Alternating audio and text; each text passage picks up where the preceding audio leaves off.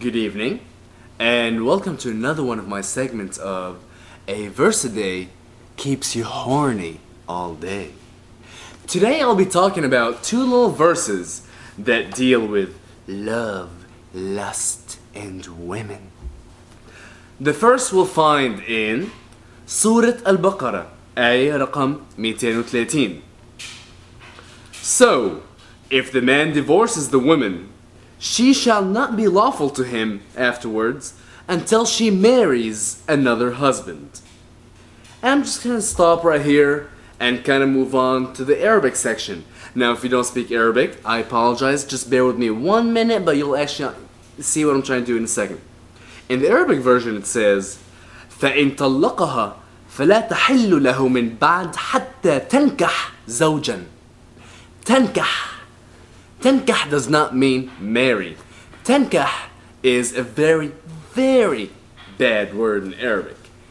Tenkah is just like the modern day word of nakah.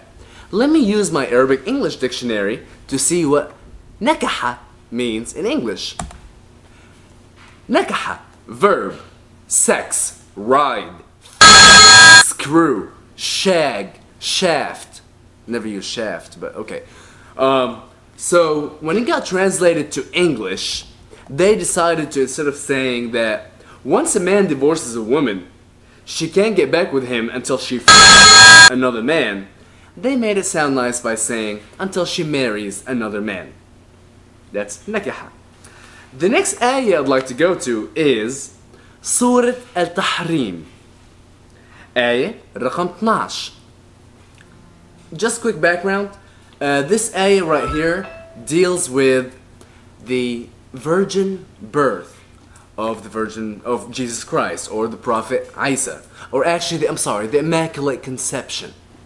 Now, a lot of people think, or actually many people think, that both in Islam and Christianity, they believe in the same story of the Immaculate Conception. Yes, the angel Gabriel came to, the Virgin Mary and blessed her and gave her the blessing, and through the Spirit of God she had Jesus, or Isa, or whatever you want to call him. Allow me to read the verse to you. And Maryam, the daughter of Imran, who guarded her chastity, so we breathed into her our inspiration, and she accepted the truth of the words of the Lord and His books, and she was the obedient one. Nice. Sounds good. Let's go and look at the Arabic version. ومريم ابنة عمران التي أحصنت فرجها فنفخنا فيه. How vile is that? Instead of saying she who guarded her chastity, it says she who guarded her.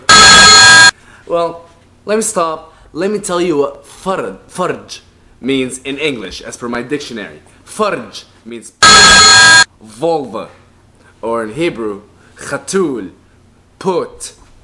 Anyway, and not only did she maintain her, but then God, nafakhna fihi, then God blew into it.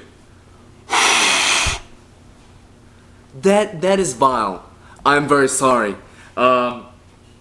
That is not a nice way to speak about somebody that you say that you revere so highly. You cannot say that God blew in her because she guarded it. That is just vile. And for those of you that say those words mean something completely different, I have a phrase to tell you.